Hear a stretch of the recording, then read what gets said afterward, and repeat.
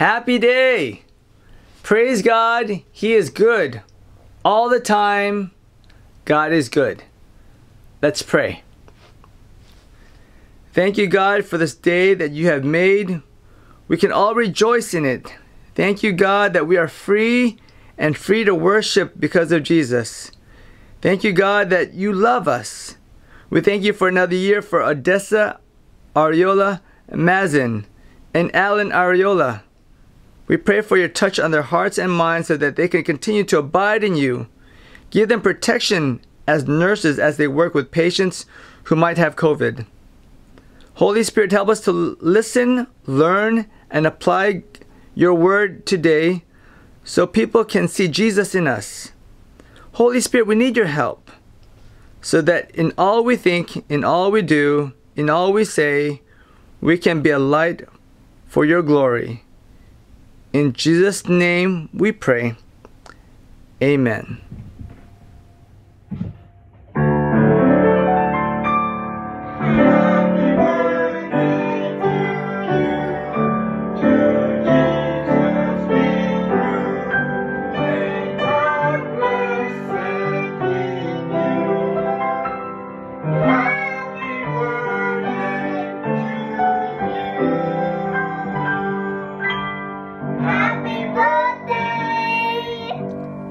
Psalm 25, 1-3 says, To you, O Lord, I lift up my soul.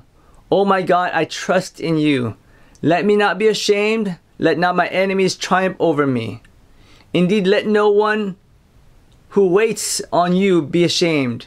Let those be ashamed who deal treacherously without cause.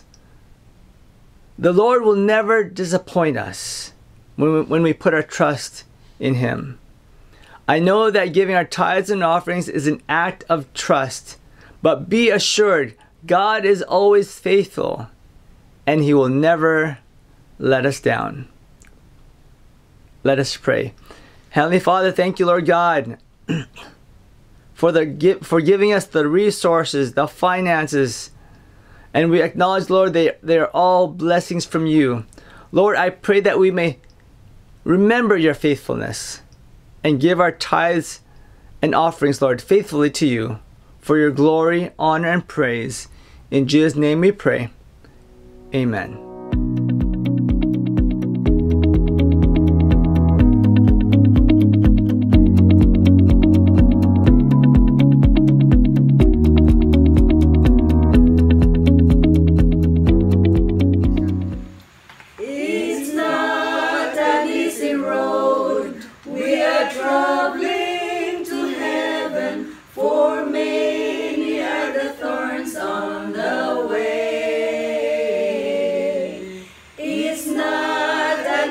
Road, but the Savior is with us. His presence gives us joy every day. No, no, it's not an easy road. No, no, it's not an easy road.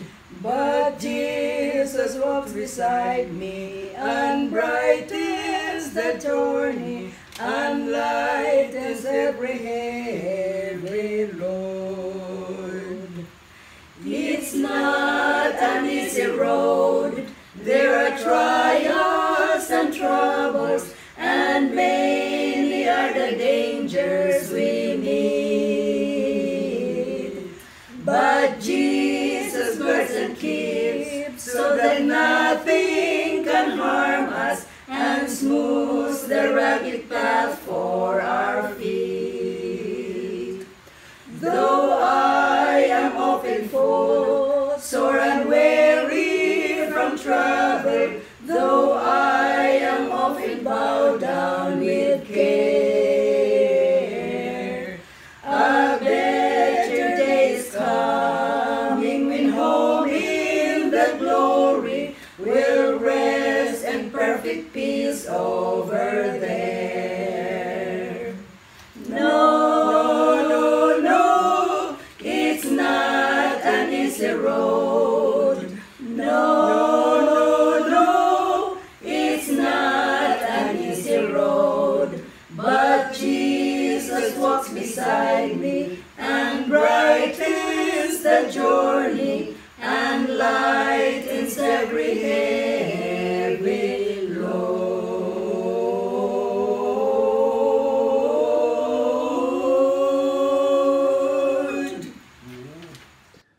One of the biggest issues that's facing our nation today, besides COVID-19, is the political division within America.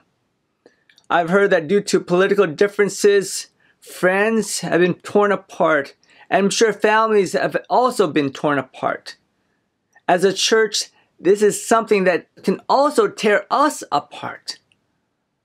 I would like to read you a letter from our executive minister of our region, Andy Quint. Dated October 27, 2020. Dear friends, in a few days, the United States is having an election for several offices, including presidency. Therefore, I'm going to tell you how to vote. The times demands it. I know Abco Flash is American Baptist, is supposed to be an apolitical organization, meaning an organization that has no political views. Our tax-exempt status requires that I don't endorse anyone, but I must. Therefore, I'm telling you right here and right now how to vote, and vote for God. Did you really expect me to take a political side? Why not? It's easy these days to get caught up in the great political divide. Tuned into MSNBC, then Fox News, to see how much the country is at odds with one another. The political ad says that if the Democrats win, we're doomed. Or conversely, if the Republicans win, it's the end of the world. At least we American Baptists are in the same political camp, right? Wrong. I could take a political position right now and offend half of you, at least according to one recent poll that says that the American Baptists are just about equally divided between Democrats and Republicans. Therefore, our country is so divided, so polarized, so I'm right and you're wrong, so my side is good and your side is evil. Ladies and gentlemen of the Church of Jesus Christ, I implore you, don't take that bait. There's too much to be done for His kingdom on earth as it is in heaven. In fact, there's so much work to be done that we cannot allow politics to eclipse our love for the Lord and for one another. Not that being involved in politics necessarily excludes God. I realize there are times to be political. I'm just saying that we need to make sure that we're keeping God first, because our agenda must be His. And as Abraham Lincoln said in that heat of the Civil War, my concern is not whether God is on our side. My greatest concern is to be on God's side, for God is always right. The early church had political issues within the body which caused divisions, as we will read from 1 Corinthians 1, 10-17. Listen to verse 10. I appeal to you, brothers. This is Paul talking to the church of Corinth. I appeal to you, dear brothers and sisters, by the authority of the Lord Jesus Christ, to live in harmony with each other. Let there be no divisions in the church. Rather, be of one mind, united in thought and purpose. At this point, Paul is pleading with them to live in harmony with one another, to get rid of all the divisions and be united in mind and thought and purpose. You see, here's the issue from verse 11 and 12. For some members of Cleo's household have told me about your quarrels, my dear brothers and sisters. Some of you are saying, I'm the follower of Paul. Others are saying, I follow Apollos. Or I follow Peter. Or I just follow only Christ. They were quarreling among themselves and saying that they are followers of certain people, certain leaders. And I believe the quarrels are stemming from an attitude of superiority rather than humility among themselves. You see, again, some of them were saying, I'm a follower of Paul, and others are saying I'm a follower of Apollos, or I'm a follower of Peter, And some just said, I only follow Christ. In essence, you're wrong and I'm right. Mine is better, yours is worse. There's nothing wrong with having strong passions and beliefs. It's good to have convictions, but we need to be careful because they can lead us into pride and divisions. Notice how Paul addresses this issue. He says in verse 13 to 16, has Christ been divided into factions? Was I, Paul, crucified for you? Were any of you baptized in the name of Paul? Of course not. I thank God that I did not baptize any of you except Crispus and Gaius. For now, no one can say that they were baptized in my name. Oh yes, I also baptized the household of Stephanas, but I don't remember baptizing anyone else. You see, when they baptized people during that time, the leaders that baptized them were the ones that people followed. So if someone was baptized by Apollos, they would be followers of Apollos. And if someone were baptized by Peter, they would be followers of Peter. But those things are not as important as Christ. Because we don't baptize people in the name of Paul or the name of Peter or the name of Apollos. None of those people were crucified for us. Only Christ was crucified for us. And Paul continues in verse 17. For Christ did not send me to baptize, but to preach the good news, and not only with clever speech, for fear that the cross of Christ would lose its power. Paul wasn't called to baptize people, but to preach the good news. It doesn't really matter who baptized you. What's more important is that the gospel is preached. But when the church is divided and when we lose focus on preaching the gospel, we lose our effectiveness in our witness. We as a church, as a body of Christ, need to continue to be unified, lest we lose our effectiveness in our witness. Paul knew the importance of people seeing the church as one team working for one goal, and that's ultimately glorifying Christ through Bible studies, evangelism, and fellowship. When we begin to lose focus on that and focus more on our differences and superiority over one another, the cross of Christ would lose its power. The effectiveness and the ministry of the church also loses much of its power. How do you deal with this dilemma within the body of Christ? In the same book, Paul had to deal with the issues of division. The early church had lots of problems. People were misbehaving and causing lots of stress within the church. But I believe Paul sums up the solution in the most famous chapter during weddings, 1 Corinthians chapter 13. Paul states, love one another. Love one another. Verse 1 to 3 says, if I could speak the languages of the earth and of angels, but didn't love others, I would only be a noisy gong or a clanging cymbal.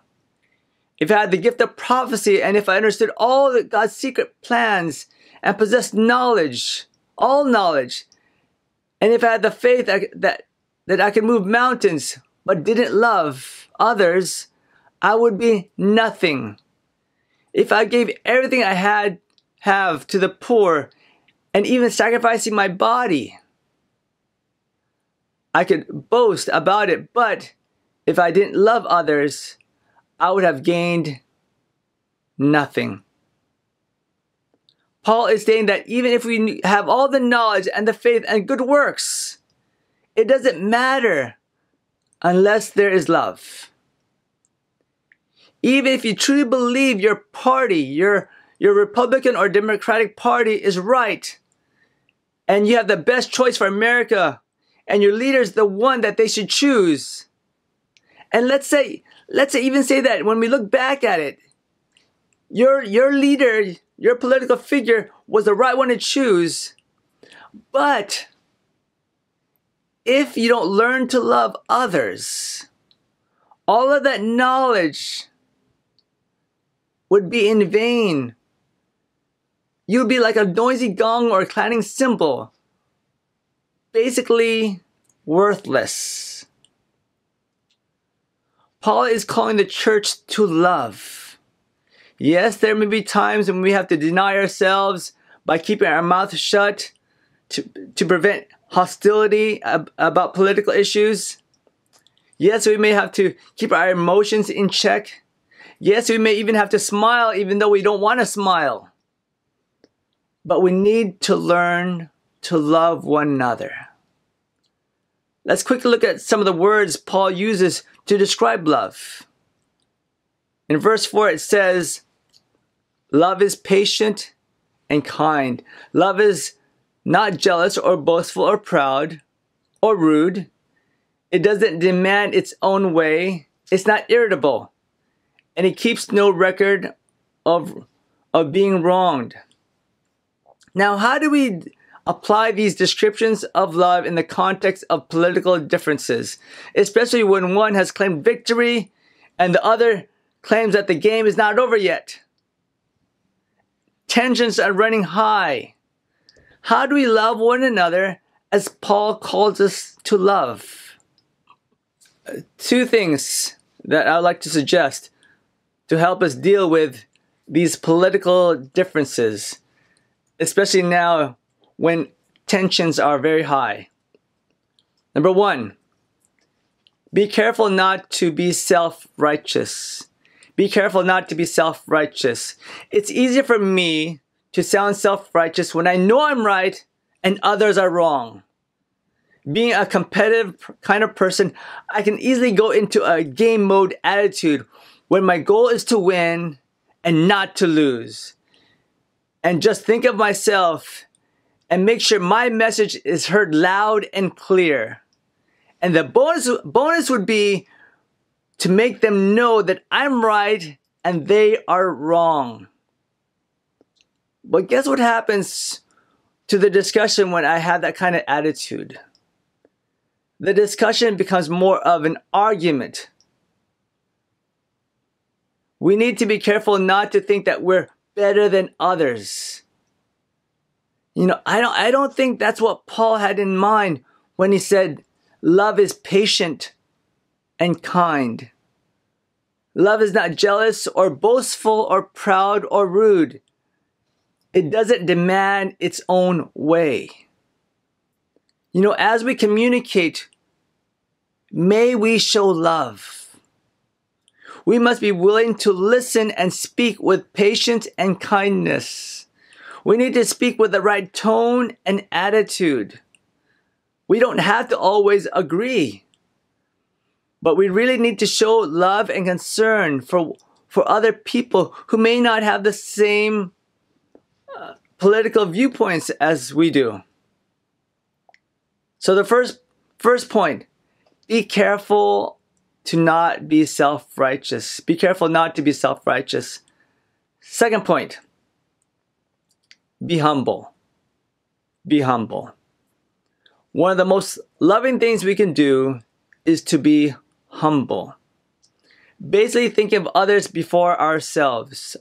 And according to Philippians 2:3, it says, let nothing be done through selfish ambition or conceit, but in lowliness of mind or humility, let each esteem others better than himself. Let each esteem others better than himself. One of the most humbling acts is to listen to understand from others. To listen to understand from others. Stephen R. Covey said this, most people do not listen with intent to understand. Most people do not listen with the intent to understand. They listen with the intent to reply. they listen with intent to reply. We really need to learn to listen for understanding. We need to go beyond just thinking that we need to get our point across. We need to listen with intent to understand. One of the greatest things you can do for a person is to let them feel that they are being understood. This is difficult because we need to be willing to focus on others before ourselves. And for many, including myself, it's going to take being intentional and have a conscious denial of oneself to make this happen. We really need to be willing to listen for understanding. Brothers and sisters, like I said earlier, we live in a time of very high political tension within our families, within our friends, and potentially within our church. And despite our differences, may we learn to show love for one another as we deal with each other with different viewpoints. May we be careful not to be self-righteous and talk with love and concern. And may we be humble. Humble enough to be willing to listen with the intent of understanding rather than just to get our point across. Let us pray. Heavenly Father, thank you so much that we have the words of Paul that encourages us, Lord, to love one another.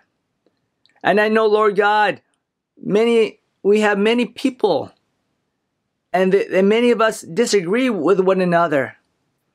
But Lord, in spite of our disagreements, may we learn to love as you have called us to love one another, Lord God. As you also have loved us, may we show the same love to others. Lord, help us, Lord, to not be self-righteous, but to be humble, Lord God, just as you are humble. That our words may truly show the love that you have given us. For your glory, honor, and praise. And I ask all these things in Jesus' name. Amen.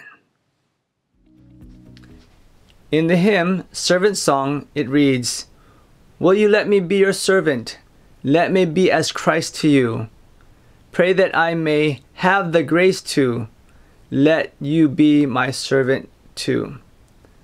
I pray that it may encourage you to love one another as we serve one another, just as Christ was our ultimate servant as he gave his life for us.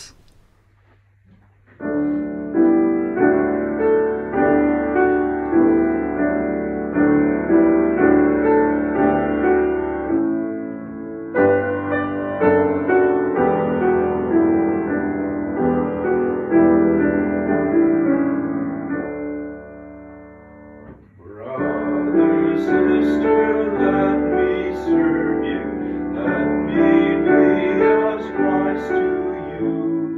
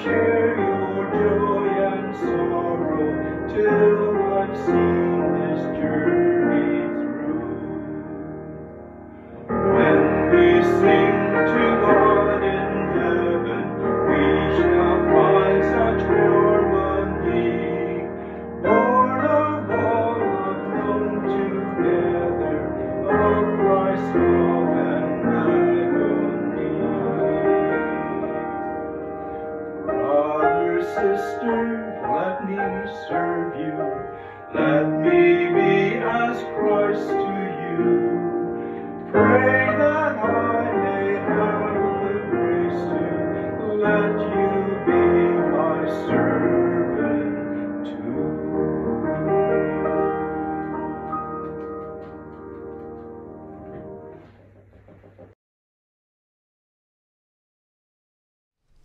May the Lord make you increase and abound in love for one another and to all, just as we do to you, so that he may establish your hearts blameless in holiness before God, our God and Father, at the coming of our Lord Jesus Christ with all his saints. In Jesus' name we pray. Amen.